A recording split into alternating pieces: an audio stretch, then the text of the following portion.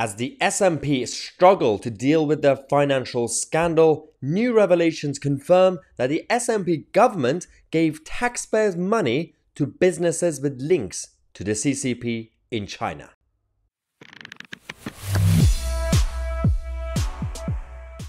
Yep, another dark update when it comes to our general establishment. The same problems that we had in Westminster, now in Holyrood and Scotland. So, as you guys know, the latest update we talk about every single day is this financial corruption scandal, and the investigation continues to bring us new updates and revelations every single day. One part of it is about the SNP as a political party, and the rest of it is about the SNP as in the Scottish Government SNP. We had so many scandals with that, whether it was the ferry fiasco, whether it was the school closures, whether it was the private contracts and the lockdown money that don't know what they did with it, all the money that was given to them by the English taxpayers in Westminster. Now, this is actually about the lockdown days again. We have finally discovered that just like similar problems we had in Westminster, that the money that the Scottish Government were giving out to individuals and businesses wasn't vetted properly. They did not really do proper due process and actually checking people's backgrounds. Do you remember this takeaway shop and this Chinese restaurant, Lung Fong, and many others like this? We actually a while ago exposed them as the front to the Chinese secret police stations in the UK. And we're going to cover that again in a second.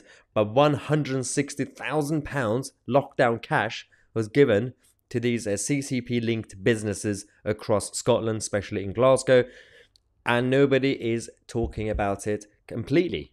I'm still waiting to see if the investigation into the actual Scottish Government, which was about the ferry fiasco and everything else, is going to expand into these areas or not.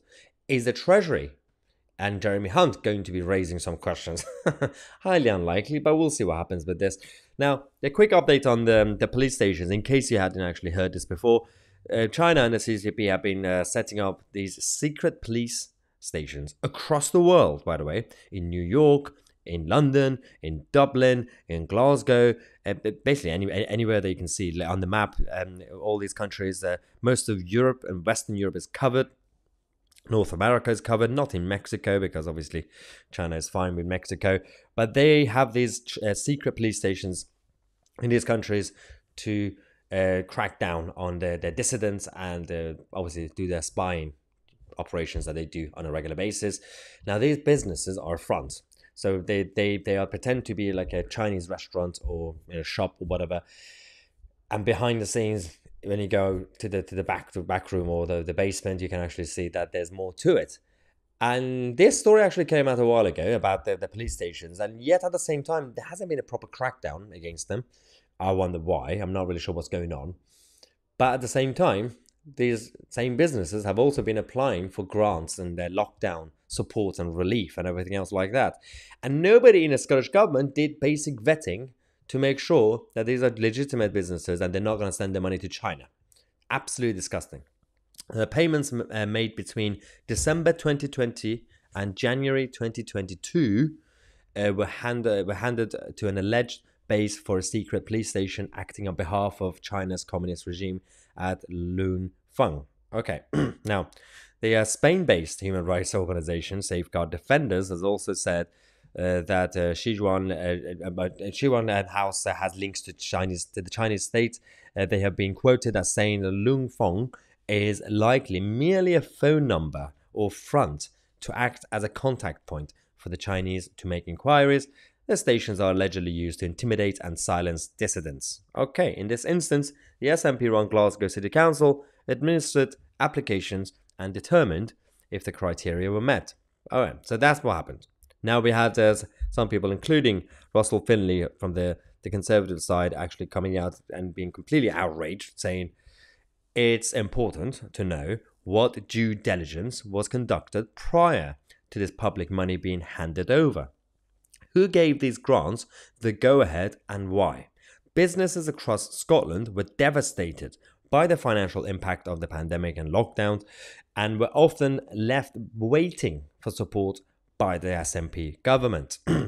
They might well question why more than £160,000 was paid to businesses with suspected links to the Chinese state, which has a despicable human rights record, crushes dissent, and outlaws free speech. And that's just the part of it. To be fair, the biggest issue I have with the CCP is that they want to bring down the Western civilization.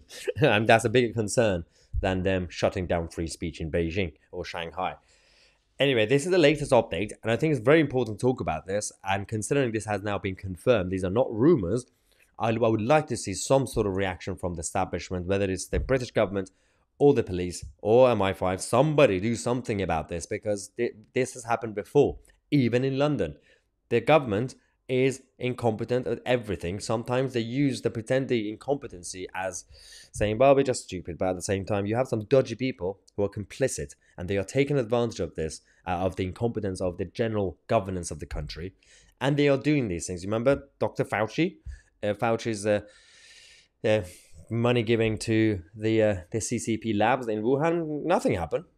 Everything's fine. Everyone just continuing with their everyday lives because it was part of the state.